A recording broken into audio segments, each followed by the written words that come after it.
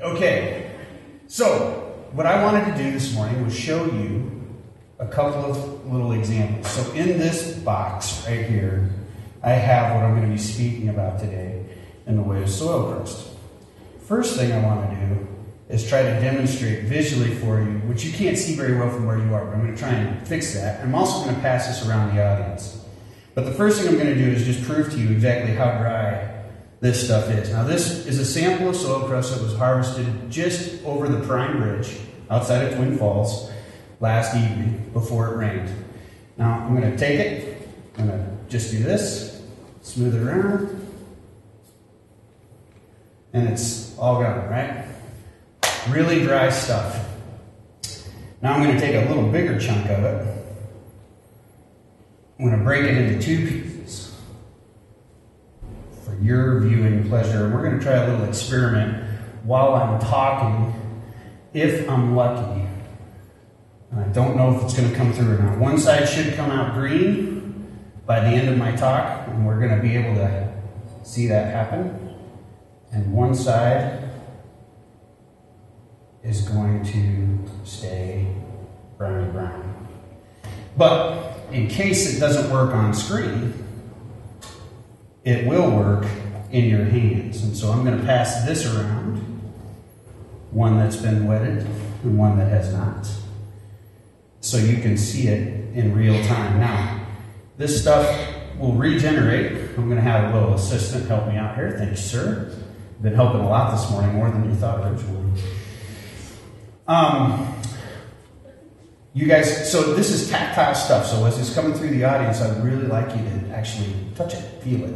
Take a look at it. It's a little dark, but you'll be able to see that the side that's wet just went from black and nothing to brown, or excuse me, from black and nothing to brown through green, and it's actually going to send out fruiting bodies before the end of my talk. All right, so biological soil crust, what is it? We all think about it. It's the Earth's skin, right? It's the thing that keeps everything above ground from touching everything below ground. It has a lot of fun inclusions. Why do we need it? All those things that biological soil crust does for the environment, is why we need it. It's a very unique organisms. It's actually a set of organisms that function well together.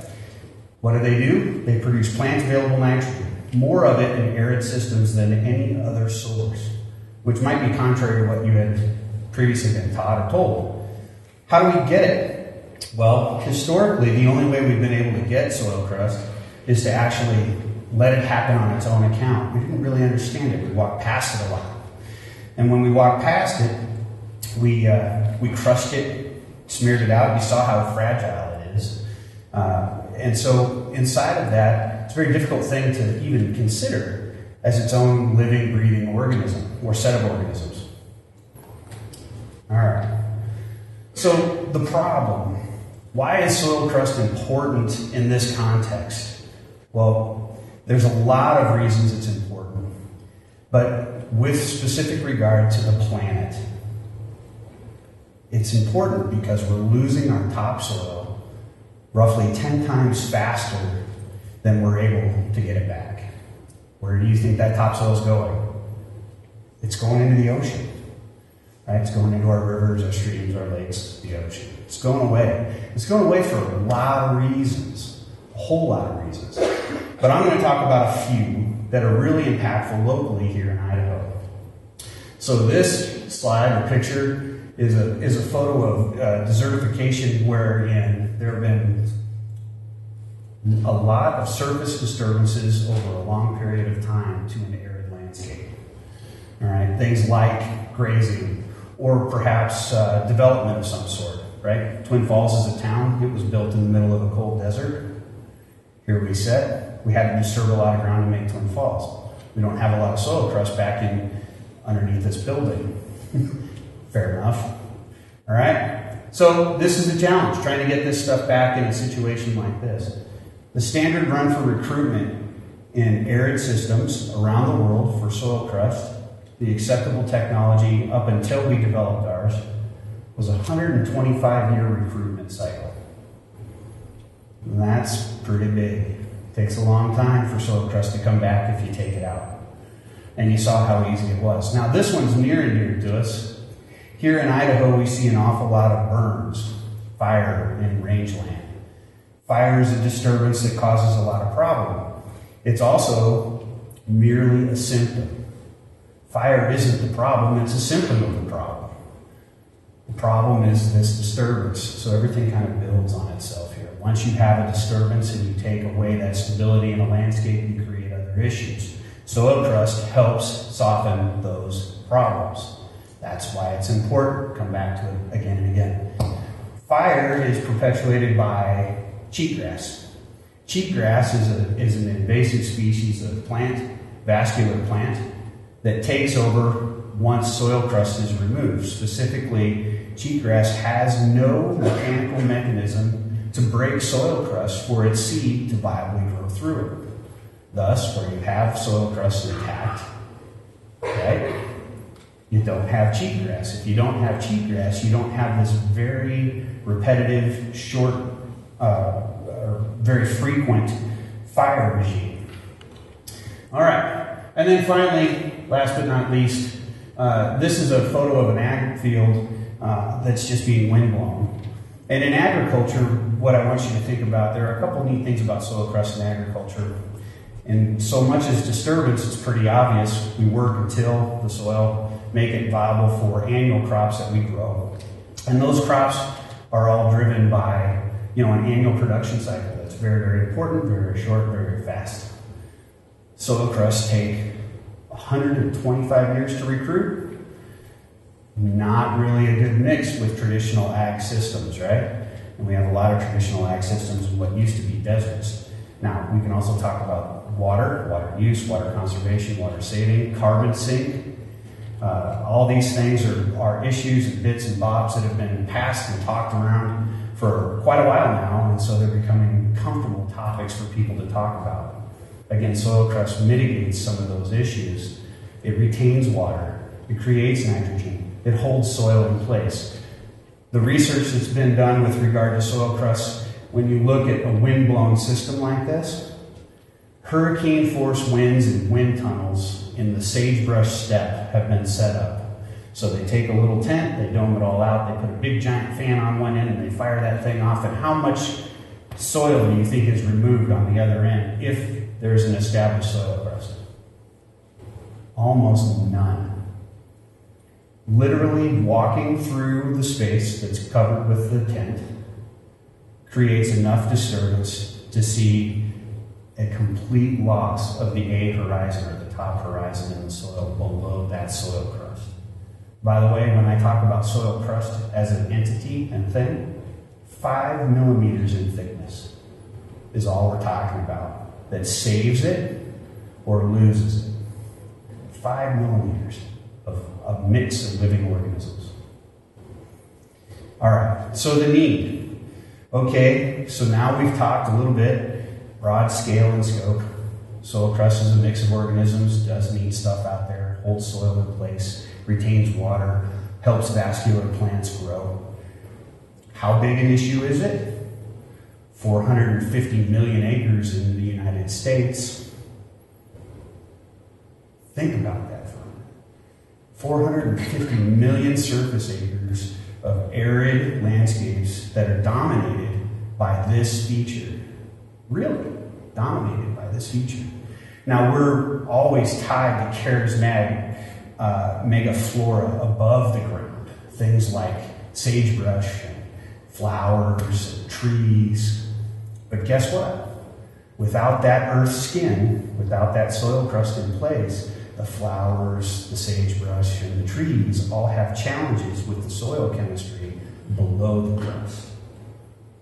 So we have to have it all together. With regard to restoration practices, we've been walking past it for decades.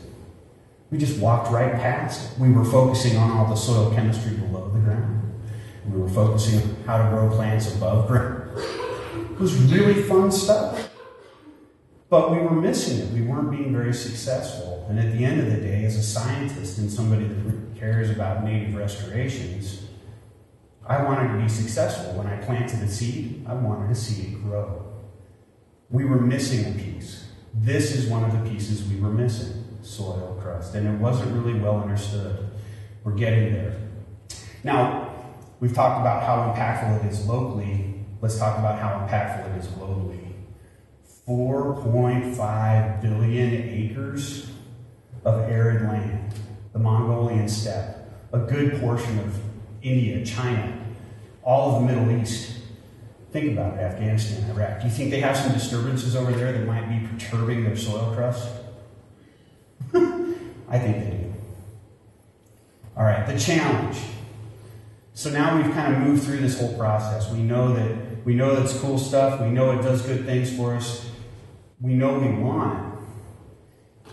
What we had to figure out, what we ultimately did figure out, was how to collect it, harvest it locally, regionally, grow it out, propagate it in such a way that we could get enough volume of specific components that we really needed to get out there in the initial onset and get them re-delivered to the landscape in a live format that would actually survive. That was the hitch. That was the hardest part. Collecting it, not so bad. We could find remnant traces of this stuff. We could get it collected. Growing it out, look, it's microbes. That's what we were working with. We were uniquely interested in this character. And this guy is Microcoleus. That's a blue-green algae. We're all familiar with blue-green algae. This is a very specific kind. It produces this little layer here. It's a viscous sheath. That viscous sheath, that sticky, tacky sheath that it makes, it grows so prolifically that that's what holds the soil in place. You can imagine if we could have enough of it, we could put it out there. Now, this guy works in conjunction with several other organisms that we identified and isolated, figured out how to grow and propagate. And then the big challenge happens, right? So we get this far down the trail. That took us about 7 years, believe it or not, to get that far. Then we wanted to re-deliver it. We wanted to get it back out there. Congratulations, guys. You've done a good job. You figured it out. Now you can grow it. We went to put it back out, and we killed everything. That was a bummer, because that wasn't our goal. So, we didn't want to kill everything. We wanted it all to make it. So it took us another 3 years to figure out how to actually get it delivered to the soil surface in such a way that it would live when it hit. And when we did that, our recruitment time frame, you'll recall the historic time frame and the accepted scientific time frame for recruitment of soil crusts in natural systems that are disturbed is 125 years. 17 days. Now we've got an impact, right? Pretty cool stuff. It was exciting in a big way. All right, this slide is really complicated, this part of this picture in the slide. I put that in there mostly to confuse you. No, that's not true. I put this in here just so you can understand that there's actually a lot going on, and I'm really just touching the surface of it today. This guy over here, and some of you might have trouble seeing it because of that projector, but this fellow here is our delivery system. It looks like a spray truck, right? I can assure you there's a lot of things happening there that make it something other than a spray truck. And this is moss. By the way, what's going around the room in a little tub is this component, right? This is a late zero condition. This is the pine tree of soil crust. Everything in the world, by the way, wants to be a pine tree before it's done. All the landscapes that you know, they want to turn into some sort of coniferous tree or evergreen tree. That's just where they want to end up. The same thing is true for soil. Every mountain you've ever met wants to find itself in an ocean. That's just a natural process, right? We kind of need them to stay in place, though. And we really enjoy some of the fun bits that grow on and around them. All right, so I talked a little bit about cost versus time previously. I'll move through this quickly. The bottom line is, historically, to set things up in restoration to be successful cost roughly $1,400 an acre. With a new technology like soil crust, we can reduce that to $500 an acre. That's pretty profound savings when you're talking about 450 million acres. Wow. You think there's a marketplace? The bottom line is fire impacts in the western United States between 9 and 15 million acres annually. And the federal government, who's in charge of most of those acres, is mandated to restore it.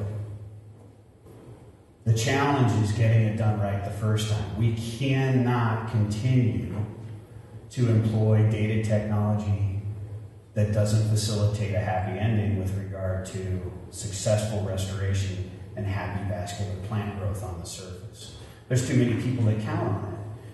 Ranchers, right? Recreationists, water quality, all these things at large depend on these larger concepts and functional systems. Cost is important because at the end of the day, if it costs too much, we don't do it. If you're going to spend the money, wouldn't you like to know that the money's being spent in such a way that it's successful? We thought that was a good idea. So local and regional.